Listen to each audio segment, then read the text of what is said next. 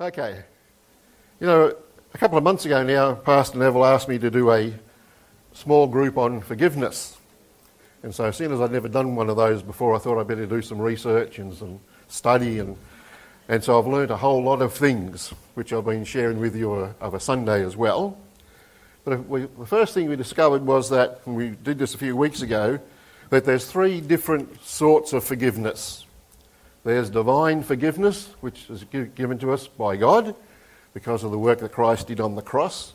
There's interpersonal forgiveness, which we talked about last time, where we forgive somebody else. And who can remember the Greek word for forgiveness?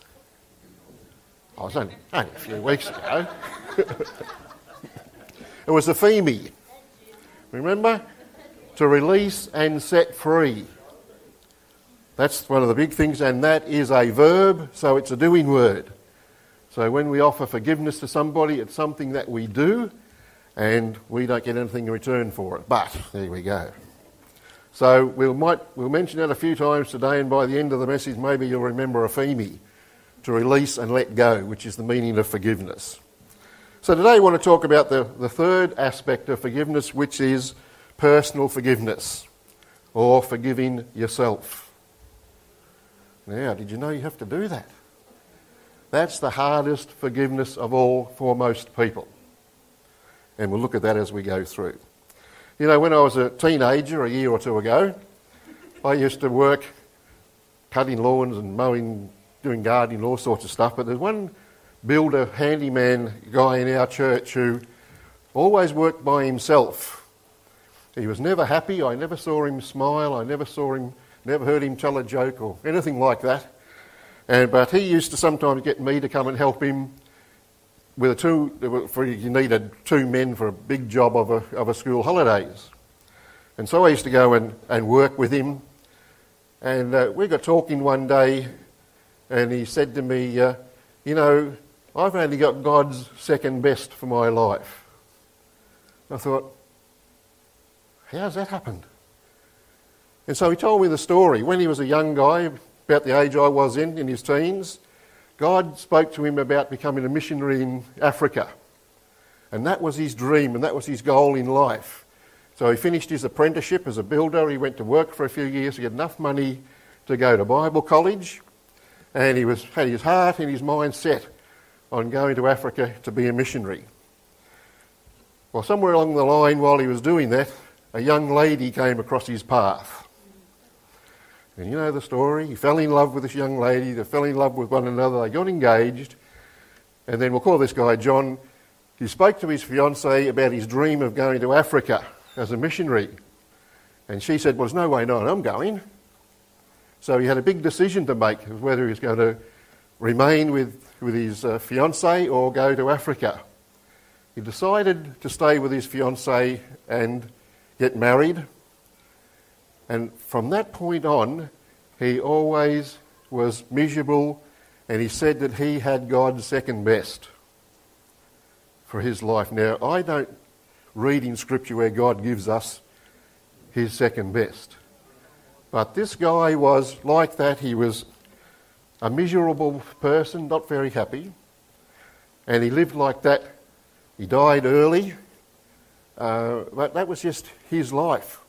I remember one time we went to his place for lunch, and I'm not being disrespectful, but it was like walking into a morgue. It was just so silent and so cold and so quiet. But that's John's story. But what about the 45-year-old mother who's living with regret all her life because when she was 17, she had an abortion? And there are a lot of people around like that. Or the businessman who went overseas on a business trip and had an affair. And he could never forgive himself. He comes home and throws his whole life into his job. His marriage broke up and everything else that was wrong, could have gone wrong, happened. So what's the common denominator in those three stories? Guilt. Every one of those people were riddled with guilt. And it's like carrying a backpack in which Satan fills with another brick of guilt or regret each time he reminds us of what we did or what we didn't do. And it's exhausting, carrying around a brick-laden backpack wherever we go. The extra weight makes hard work out of everything we do. We are constantly miserable and negative, and depression soon moves into our lives. Well, what on earth can we do about it? Remember the scene in the classic Christian book Pilgrim's Progress? I mean, I read it as a kid. I don't know how many others have read it. But in that story, Christian struggles up the hill to the cross, bearing a massive burden of sin on his back. He gets to the cross, confesses and repents of his sin, and the massive burden falls off, and he walks away free. Beautiful story. This moving scene demonstrates the freedom from guilt we have when Jesus removes the heavy bag of sin from our backs and throws it far away from us. Micah 7 verse 19 says, and hurls them into the depths of the sea. Isn't that beautiful? Never to be seen again. Goodbye guilt. Goodbye regret. Good riddance. Gone forever. As Paul wrote in Romans 8 verse 1, there is therefore now no condemnation for those who are in Christ Jesus. We might think of this as a no condemnation clause in our new covenant with God, made possible only by the shed blood of Christ. We are forgiven of all past offences and even all future offences.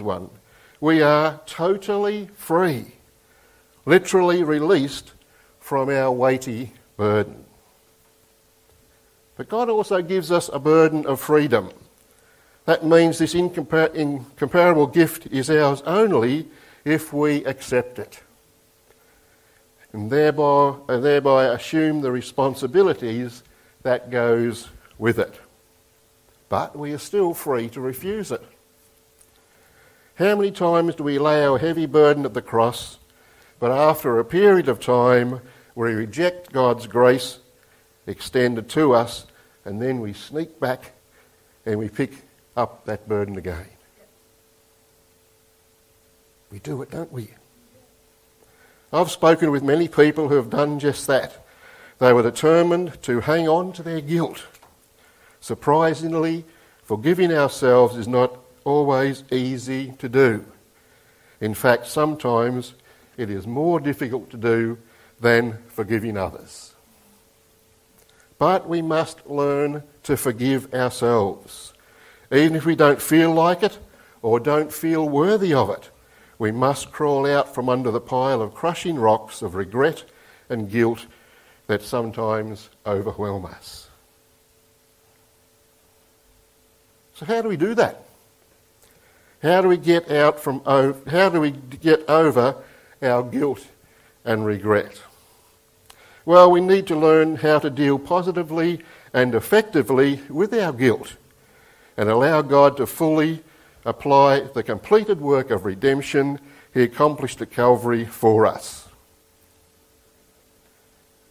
We can do that by using the powerful acrostic FORGIVEN.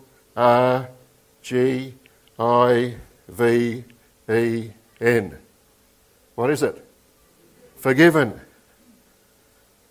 We use that powerful acrostic. Sometimes it's useful going through this process with a trusted friend, someone you know who will keep what you say completely confidential. So first let's look at F. Now I've got some outlines here, so you don't have to write anything down if you don't want to, but you can take that away and you can work through them in your own quiet times. Now F is find the source of your guilt. John the builder I worked with, the mother and the businessman knew exactly where their guilt came from. They were tormented by memories of past actions they knew were wrong. I wonder if there's someone here this morning that's in a similar position. And when we know where our guilt comes from, that's true guilt. As strange as it may sound, true guilt is our friend and occurs only because of what we have done. Just as a fever is a signal to our bodies that something is not right, true guilt is a spiritual warning to us. It tells us our sins are hiding who we really are, children of God, and called to be what we should be, to reflect his image. And our guilt will hide both those things. But there's also false guilt, based not on specific sinful action, but on being ashamed of who we are. False guilt comes from perceiving ourselves as basically defective. Now, there's a little boy who had a big sign in his bedroom. He wrote and put up on his wall, "God does not make junk." God does not make junk. This basically defective thought comes and it surfaces when we can't stop blaming ourselves, even though we have done nothing wrong, or we have since confessed and turned from our sin. Such unfounded shame causes a deep sense of unworthiness, completely the opposite of how God sees us. In the 17th century, Bishop Robert South said this. I found this to be very, very interesting, particularly if you have done some work in metal. Guilt upon conscience is like rust upon iron. It both defiles and consumes it, gnawing and creeping into it, as that does which at last eats out the very heart and the substance of the metal. Isn't that interesting? Guilt is like rust in metal. That kind of toxic guilt is our enemy and certainly not the will of God. His purpose for guilt is to correct us and build us up, not to destroy our heart and cripple our soul and our spirit. The Bible says in 1 Corinthians 7:10, "Godly sorrow brings repentance that leads to salvation and leaves no regret. But worldly sorrow brings death." When you struggle with feelings of guilt, begin by discerning the difference between a friend and foe. Acknowledge your sins honestly, but reject the temptation to see yourself as fundamentally flawed and unworthy. Dig yourself out from under that rock pile of guilt and regret. So O stands for own responsibility for your sin. Once we know the source of our guilt, the next step is to own up to it. Repent and confess the offence. Joanne Arnold wrote this: "Guilt works in secret and it loses its power only when it is allowed out into the open. Often our desire to appear righteous keeps us from admitting our wrongs. Why acknowledge a foolish choice or a dumb mistake? Yet the more we try to push such things to the back of our minds, the more they will plague us, even if only subconsciously. Eventually guilt will add to guilt and we will become cramped and weighed down. Just like that big backpack full of bricks. To repent means to change your mind, to agree with God that you have sinned and turn back to him. When you do, God's response is guaranteed. 1 John 1:9 says, "If we confess our sins, he is faithful and just and will forgive our sins and purify us from all unrighteousness." If you don't know that verse off by heart, learn it tomorrow. Then why do feelings of guilt sometimes persist even after we have confessed our sin to God and accepted his forgiveness? Now, another good question. It could be that we also need to repair the damage our offence has caused. Until then, you can't be completely free. Jesus said in Matthew 5:23 and 24, "If you are offering your gift at the altar and there remember that your brother has something against you, leave your gift there in front of the altar. First go and be reconciled to your brother, then come and offer your gift. Now, sometimes that's not always possible because the person we may have offended has since passed away and we can't do that. Confess your sins, then repay those whom you've harmed, and when you do, you'll rob your guilt of power and purpose.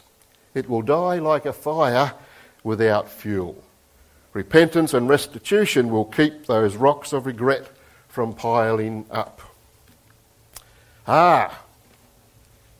Realise that God means what he says. God's forgiveness is free and it's sufficient. It can't be purchased with any amount of penance. The Bible says in Ephesians 1, 7 and 8, in him we have redemption through his blood, the forgiveness of sins in accordance with the riches of God's grace that he lavished on us. Have you ever lavished something on somebody? Wonderful thought, isn't it? All wisdom and understanding. Free and sufficient. But that doesn't mean it's always accepted. How many times have we heard the phrase, if it sounds too good to be true, it probably is. We've heard that many times, haven't we? By the time we reach adulthood, we've probably been suckered one too many times by false hopes and are deeply suspicious of any claims that promise us something for nothing. True? But God is not another smooth talker. No way.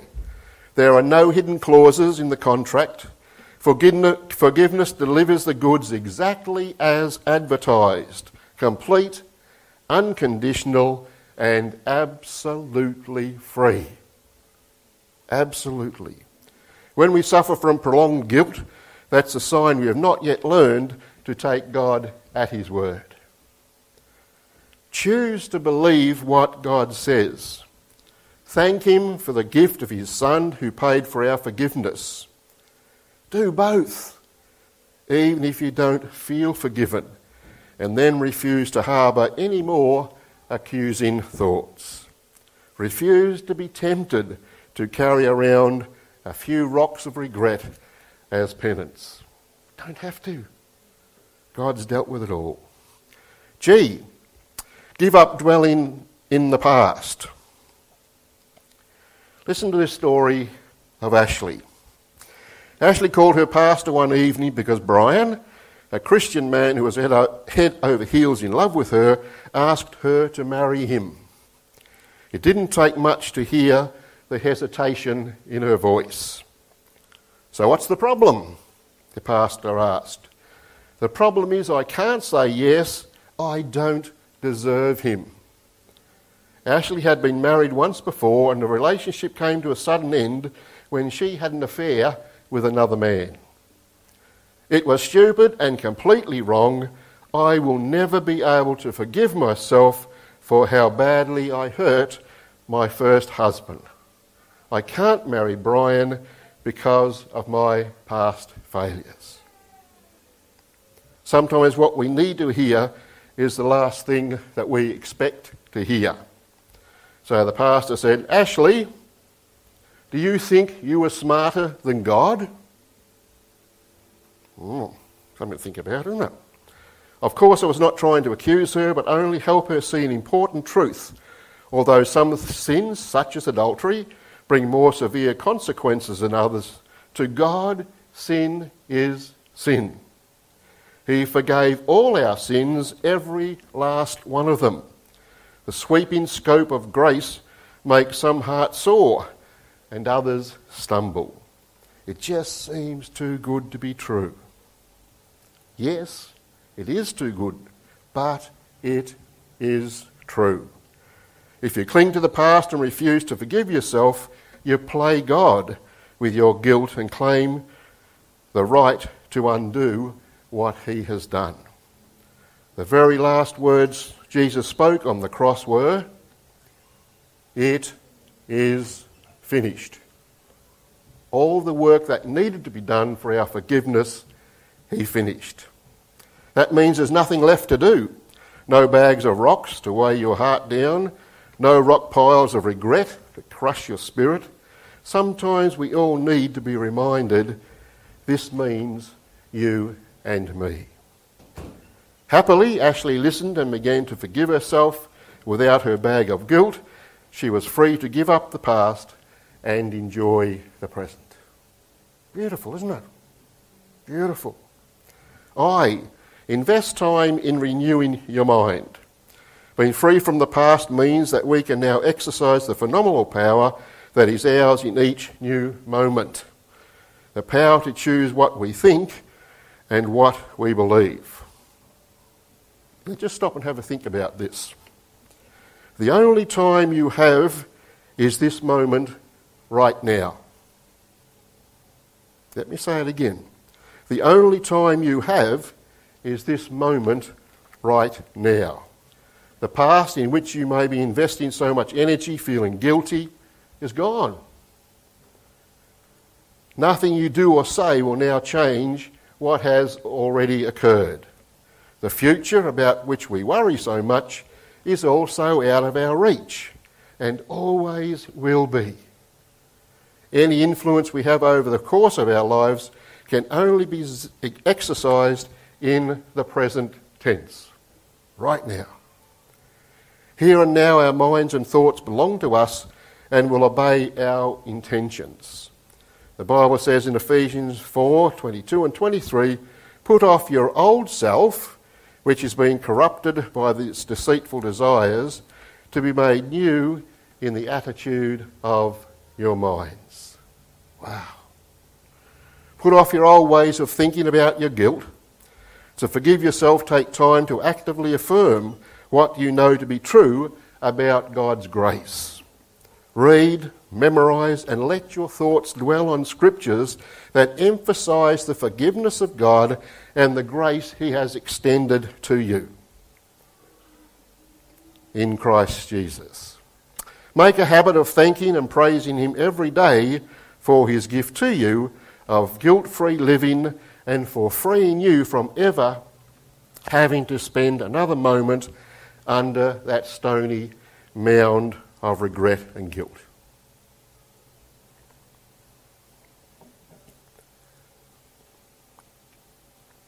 I still haven't got over this cold thing yet. Verily. Verify truth when Satan accuses you. Yeah, that's interesting, isn't it? Take hold of truth because Satan will accuse you and me. We can count on it because that's his favourite weapon. In Matthew 4 verses 1 to 11 we read that after Jesus was baptised, the Spirit led him into the wilderness. And there Satan challenged and tempted the Son of God. If you really are the Son of God, you'll be able to feed yourself. If you really are the Son of God, his angels would save you if you threw yourself off this cliff. And so on. So how much more should we expect to endure Satan's accusations, especially since we know we have sinned? Jesus never sinned, but we have. Satan whispers in our ear, "Oh, if you really were a child of God, how could you have done such a thing? Get back under that rock pile of regrets where you belong." Oh, he does it too often, doesn't he? Fortunately, Jesus modelled how to counter Satan, whom he calls the father of lies. He wielded a weapon. What was it? You don't know? The Word of God. The truth. 3 powerful words. It is written. Sent Satan on his way. Each time Satan tempted Jesus to prove himself, Jesus answered with the Word of God. And we must do the same when we are tempted to believe that God's forgiveness doesn't apply to us. Those rocks of regret and guilt will weigh us down for life. Psalm 103 verses 10 to 12 says, He has not dealt with us according to our sins, nor punished us according to our iniquities. For as the heavens are high above the earth, so great is his mercy towards those who fear him. As far as the east is from the west, so far he removed our transgressions from us. Do the west and the east ever meet? That's how far God has turfed out our transgressions. Truth, the word of God, is our most powerful weapon. Pick it up and use it. So now we come to E. Exchange your life for the life of Christ. Here's another story to illustrate this principle. When Lucy was arrested for drug trafficking, she had no one to call for help but her parents. She came from a Christian family, but at uni she had wandered far away from what she knew to be true. And how often does that happen? Sitting in that jail cell was bad enough, she said, but I thought I would die from the pain I saw on my father's face when he came to pick me up. Can you imagine it? In time, Lucy's parents forgave her and were ready to forget the whole episode, but she continued to feel ashamed and useless. I don't think I can ever forgive myself for the stupid things I've done. Of course you can't. Well, not without help anyway. The truth is, none of us can live the Christian life in our own strength. We must realise that Christ not only became a substitute for us in his death, but he stands for us in his life as well. Andrew was talking about that a bit this morning, wasn't he? Having purchased our forgiveness, he then transforms us inside out so that we are able to receive his forgiveness. We can personally claim Galatians 2:20, I have been crucified with Christ and I no longer live, but Christ lives in me. The life I live in the body, I live by faith in the Son of God who loved me and gave himself for me.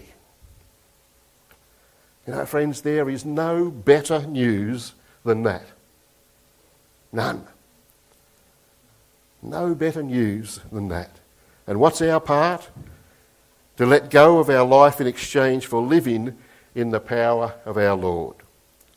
We are to let him live through us, and he will never direct us to crawl back under a rock pile of regret and guilt again. N. Notice that God brings our feelings in line with the facts when we obey him. You know, there were no spiritual facts driving John to feel he had let God down by not going to Africa. None. He was compelled only by one thing, his feelings of shame and guilt. He felt ineligible for any measure of God's grace. Only God's second best for his life. Isn't it tragic? His feelings of unworthiness and self-condemnation could have been replaced with profound gratitude and acceptance of God's free gift, the gift of forgiveness. But he couldn't bring himself to accept it. Perseverance in spite of what you feel pays off. Forgiving others and forgiving yourself, even when you don't feel like it, guarantees freedom. The writer of the book of Hebrews understood this when he wrote in Hebrews 10:36, you have need of endurance so that when you have done the will of God, you may receive what is promised.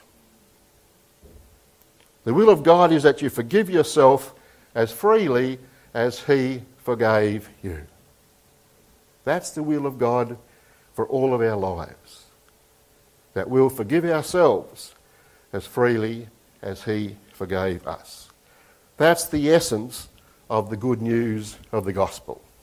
The good news of Jesus Christ. That is the no condemnation clause that releases you and me from the punishment for our failures. Now here's something I just discovered this week. Have a listen to this. Nowhere in the Bible will you ever find a list of sins that are exempted from God's grace. Isn't that fabulous? Nowhere in the Bible will you ever find a list of sins that are exempted from God's grace. That means no matter what we've done or how unforgivable we feel, as a Christian, redemption by God's grace is already ours. Wow. U-R-F-O-R-G-I-V-E-N.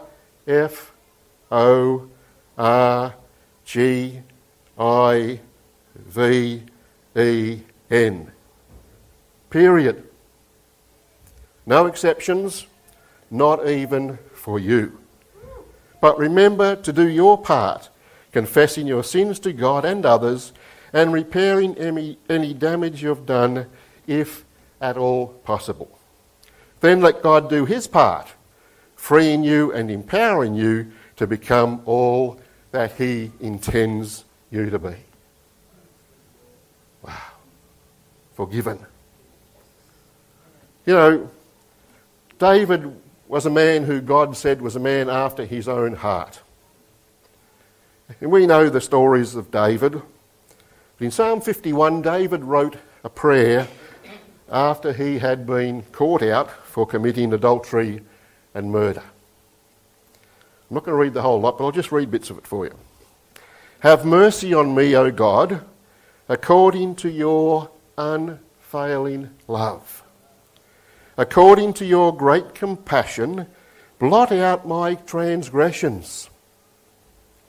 Wash away all my iniquity and cleanse me from my sin. For I know my transgressions, and my sin is always before me. Cleanse me, and I will be clean. Wash me, and I will be whiter than snow. Let me hear joy and gladness. Let the bones you have crushed rejoice. Hide your face from my sins, and blot out all my iniquity. Create in me a pure heart, O God, and renew a steadfast spirit within me. Do not cast me out from your presence or take your Holy Spirit from me. Restore to me the joy of your salvation and grant me a willing spirit to sustain me.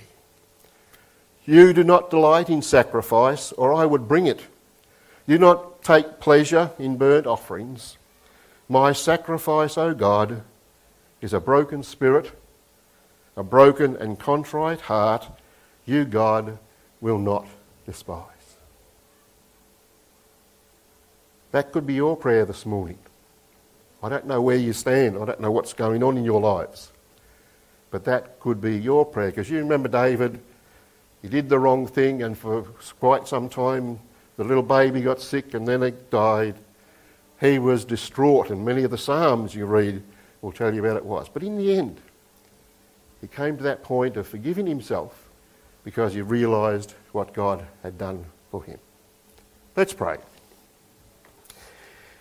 Our loving God and Heavenly Father, there's just so much in your word that we can learn and that we can put into practice in our lives. And so we want to pray today that you will help us to forgive ourselves.